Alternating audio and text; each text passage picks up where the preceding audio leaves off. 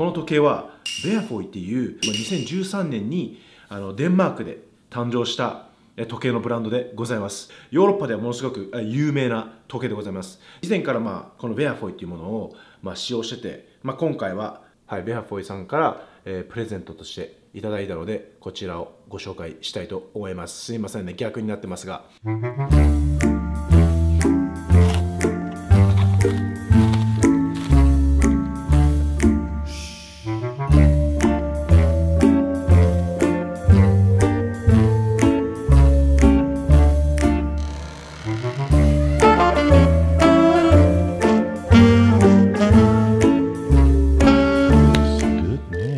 そんな腕は細くはない方、普通だと思います。きついところからだいたい4つ目のところは自分使ってますね。なので自分より腕が太めの方、細めの方でも全然使えると思いますね。他にもいろんな種類のベルトが売っているんですけども、皆さん見えますかね、このチョボみたいなやつ。このチョボみたいなやつをクイッと左に動かせば簡単に取れるんですよ。いきますね。はい。って感じで。で、またつけるときは同じように片方を先に入れて、で、チョボをちょっとね、内側に引いてあげて、で、離せばまたすぐつきます。こちらはですね、イタリアの本革が使われております。こちらも同じように、はい、板側の本革が使われております。はい、やっぱり革なんですごくかっこよさがあるかなと思います。けど自分がこれが気に入ってたのはですね、もう無駄がなくて、めちゃくちゃシンプルでめっちゃ良くないですか。で、これパッと見て、この銀色の感じが高級感を出してて、で、この何がええかって言ったら、もうこの中が本物の木でできてます。そこが自分が気に入ったところなんですよ。で、中何できてるんって言ったら、木やねん。木でできてんねん。おしゃれじゃないってなりません？はい。はい、こっち側もですね、同じように、このピンを外して、はい、こんな感じに分かれますね。おお、これもまたかっこよくないですか、このステンレスの感じも。一気にちょっとスタイリッシュな感じになるかなと思います。で、今回はですね、自分、休みなんです。昨日、フライト6連勤が終わりまして、2日間の休みでございます。なので、ちょっと今回は、休日 vlog ということで、サンフランシスコのシティの中まで行ってですね、そこでカフェでもしようかなと思います。で、ちょっとなんか散歩とかしていきたいと思います。では行きましょう。今回の、ファッションをご紹介したいと思います。VEJRHØJの時計と、で、今羽織ってるジャケットがですね、ザラのジャケットでございます。で、中が10年前ぐらいに買ったホリスターのチェックのシャツですね。はい、中は皆さんが大好きなユニクロでございます。はい、で、インナーも皆さん大好きなユニクロでございます。ベルトは適当で、はい、ズボンはですね、またザラでございます。で、靴下がまだまだユニクロでございます。で、靴がこの間なぜか韓国で買った鬼塚タイガーでございます。はい、中がダブルシャツみたいになっててなんか似合わんかなと思ったんですけど、でしょう。アメリカなんで誰も気にしてないです。カバンはトレジョのカバンとなっております。トートバッグ。なんかすごくカバンパンパンに見えると思うんですけど、そうですね、ゴリラポットの三脚とかいろいろ入ってて充電器とか、ちょっとパンパンになっちゃいました。あと、サングラスも紹介するの忘れてましたね。はい、今回のサングラスは、これもこの間韓国で買ったジェントルモンスターです。結構気に入ってます。では向かいたいと思います。Let's go! で、今からですね、電車に乗ってサンフランシスコのダウンタウンの方まで行きたいと思います。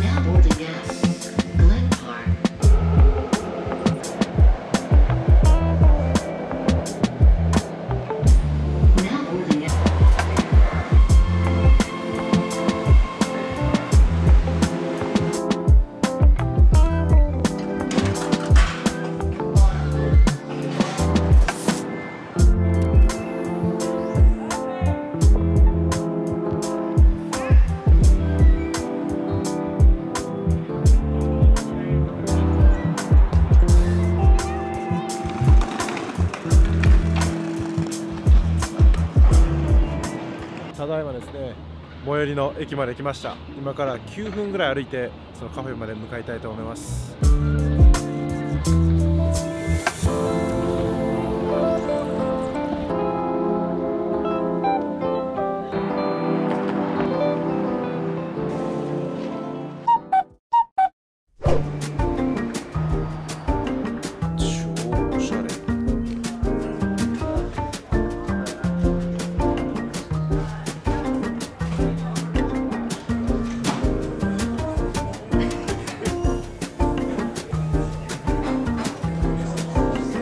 Can I get a plain chocolate?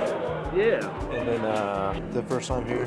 Do you want like a latte or something, or would you maybe want more of just like a coffee with some flavor? Maybe coffee with a flavor. All right, so I think two options. We're piloting our new spring equinox. Takes about 4 or 5 minutes, but it's like freshly made. So if you want that, we can do that. Yeah, I want that one. Yeah. Okay. All right. So if you have the time, then it's no problem. Yep. Name for the order? Mike. $12. And you said just the regular chocolate. The regular, yeah, regular one. There you go. And then when your pour over is ready, it'll be down there in a few minutes. Okay.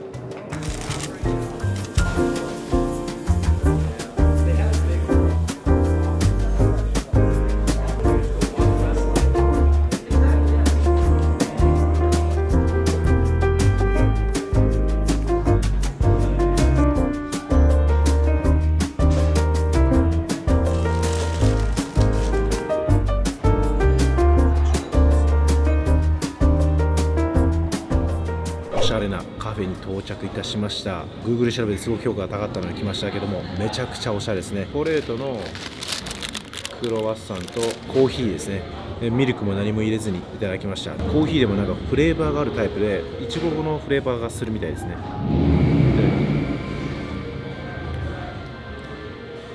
あ、うまい。いい具合の濃さ。ストロベリーの風味はそんなにしないですね。なんかなんとなくするかなっていうぐらいで、家の近くにこんなところがあったらもう毎日来てるわ。いい感じに時計も映えてますね。クロワッサンをいただきたいと思います。うわ、サックサク。いただきます。バターが効いとるわ。うまっ。中はふわっとしてるけど外はサクサクですね。うわ、コーヒーにめっちゃ合う。これ中がふわふわっていうのが伝わると思います。外はカリッとしてます。チョコレートも入っておりますね。うまっ。チョコレートがまたいい。この時計良くないですか？オフの時でもやっぱりこのね、銀色のこのステンレスの感じと、でやっぱ中のこの温かみのある木、桜の木で、レザーバンドでものすごくこうスタイリッシュで、知的な感じしますよね。でスマートでもありますよね。デンマークの起業した人がですね、日本の桜を見て、桜をこう時計に盛り込みたいということで、こう裏に桜の木が描かれております。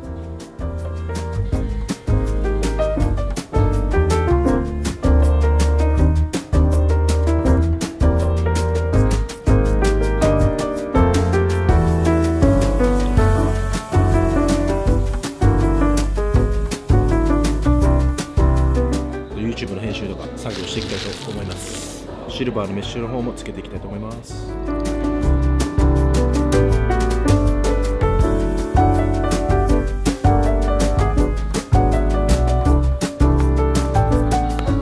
一通り作業終わったのでブラブラしたいと思います。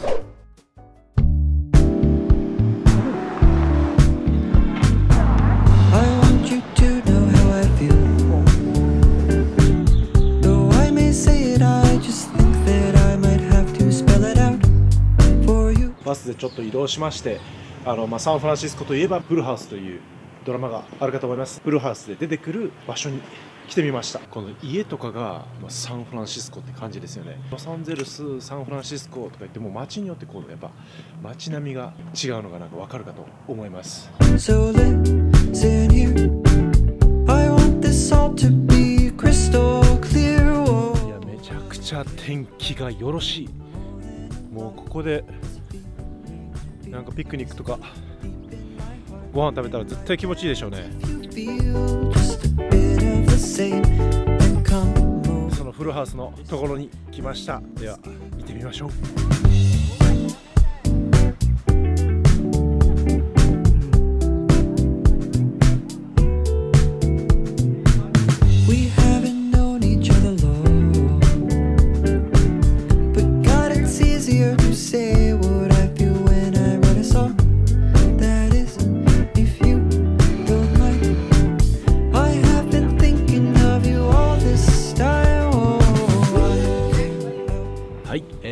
ですね、もろろ逆光ですが、コーヒー2杯目を買いました。ペティコーヒーというものですね。$6ぐらいでしたね。はい、いただきます。あ、濃い。めっちゃいい感じに濃い。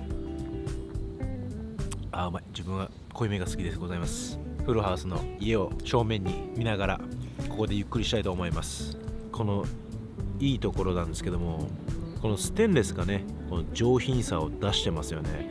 なのでこうオフでも使えますし、オンでも使えますし、例えばそうですね、オフィスとかでも使えるなというふうに思います。でも中をよく見ると木でできていて、しかもよく見るとですね、木目も見えるかと思います。時計の種類なんですけども、これは桜というモデルですが、他にもたくさんいろんな種類があります。で、木は、その時計によってですね、くるみの木材で使われたりしますね。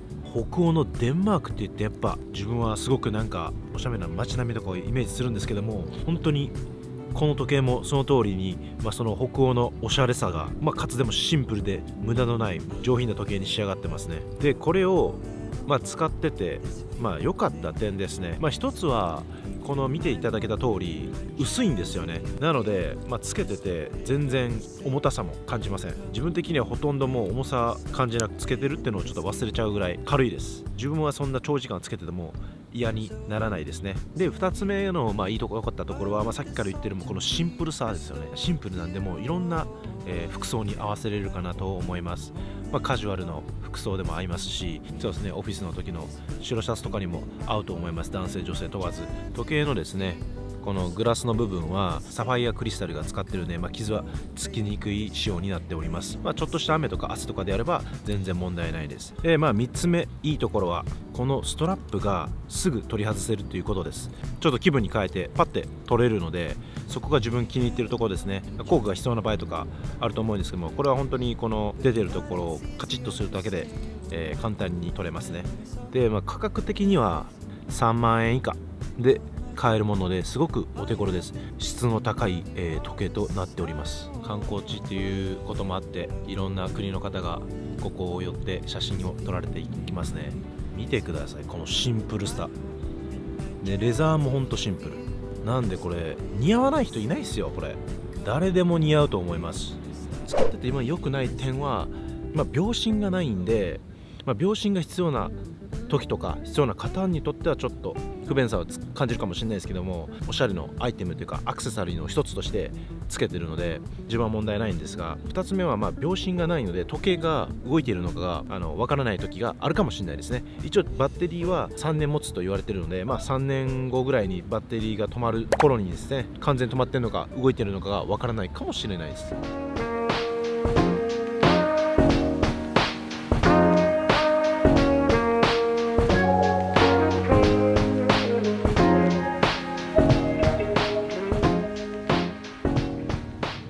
めっちゃ鳥鳴いてますね。ちょっとだけ静かにしてもらっていい？無理やな。 OK。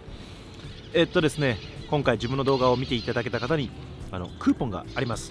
動画の概要欄に貼ってあるんですけども、そちらのクーポンを使っていただければ、これらの時計を 15% オフで購入することができます。動画は以上にしたいと思います。動画が良ければチャンネル登録、高評価よろしくお願いします。では次の動画で会いましょう。See you.